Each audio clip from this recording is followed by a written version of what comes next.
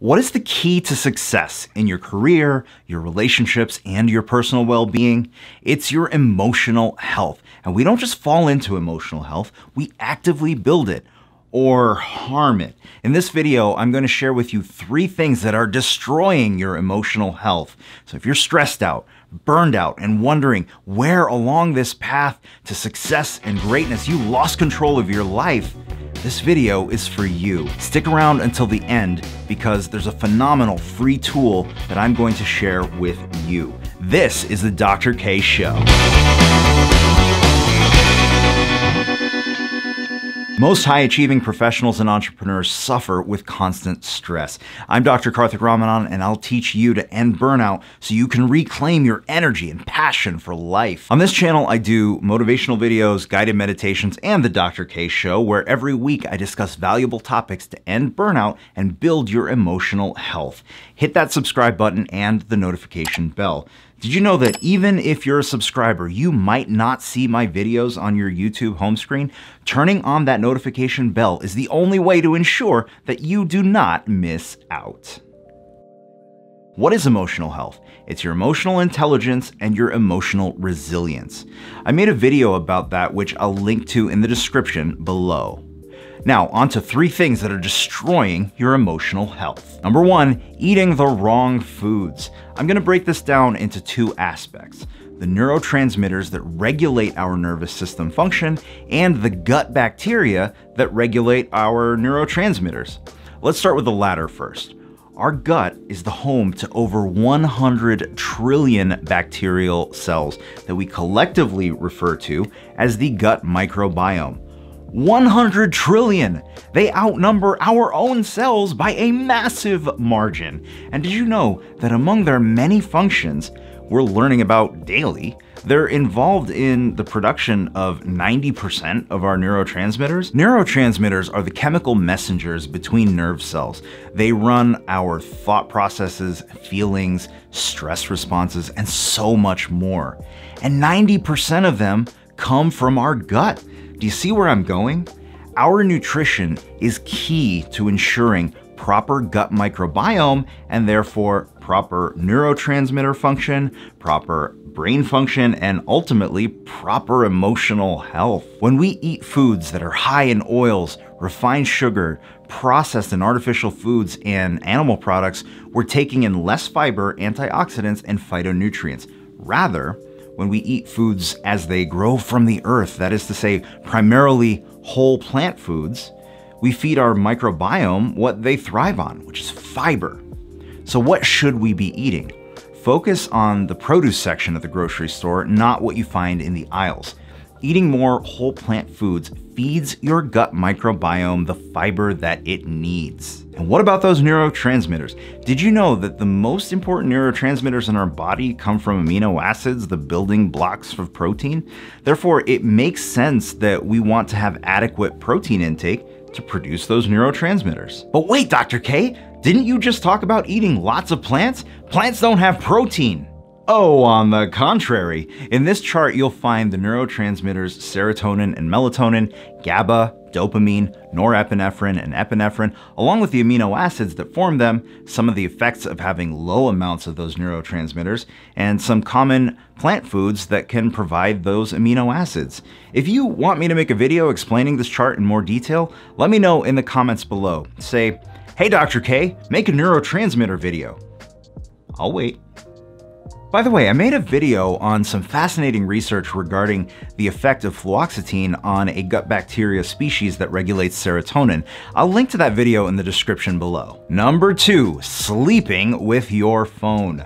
Sleeping with your phone will wreck your emotional health on so many levels. Sleep is one of my 5 pillars of emotional health. If you don't sleep well, your emotional resilience is not going to be on solid ground. If your phone is next to you while you sleep, chances are you were on it before you went to bed.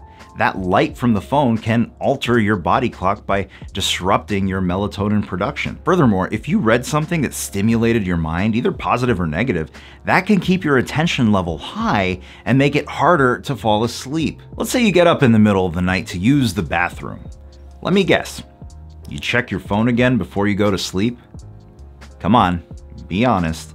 Once again, melatonin regulation gets thrown off and you stimulate your mind.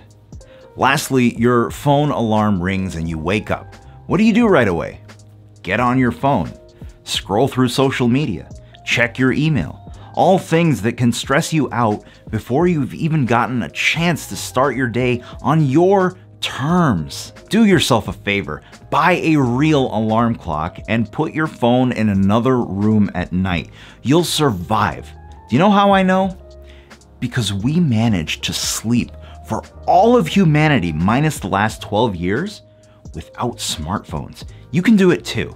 If you want to know more about how light exposure and other factors screw up your body clock and sleep schedule, check out this video, which I'll link to in the description below as well. Hey, if you're getting value out of this so far, please do me a favor and hit that like button. Thank you. And number 3, no morning routine. This ties in with waking up to your phone. Think about it. You wake up and you're on your phone. Instantly, you've given away all of your power to make it a great day. You have let the outside world into your head before you have given your brain a chance to reconnect with yourself. Before you've built your morning cortisol, your alertness hormone, up to where it should be. You've given up all control of your morning, and chances are the rest of your day is survival mode as well. This is no way to live an emotionally healthy life. Listen, fellow high achiever, I know you've heard all about morning routines as a great productivity tool, and all of that is true. I'm saying they're important if you want to live an emotionally healthy life, and here's why. When you start your day on your terms, you get to properly visualize your tasks for the day and plan for what you'll do if things go off track. You get to connect with yourself before the world tries to take your attention from you. A healthy morning routine is something you do before looking at your phone for the first time, before letting the outside world in. It also is a tool that, when repeated, allows you to reclaim control of your day when you do have that odd morning when things go off track.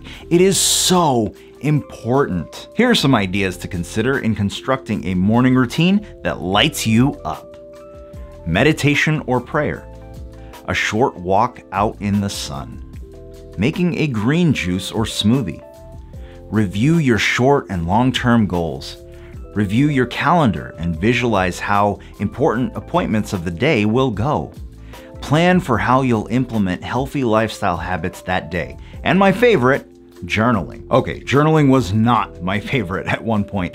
I knew how important it was for processing unconscious feelings and building emotional health, but open-ended journaling was just not for me. So I created a journal that incorporates several of the things that I just mentioned before. Goal setting, planning and visualizing your day by exploring it in the past tense. That's a nice little brain hack.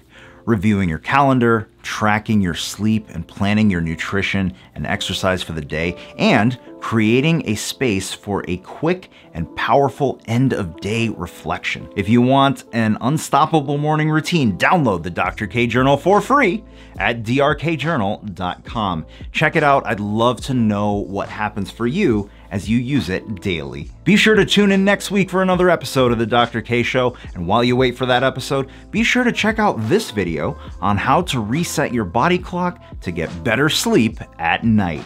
Always remember, I believe in your greatness.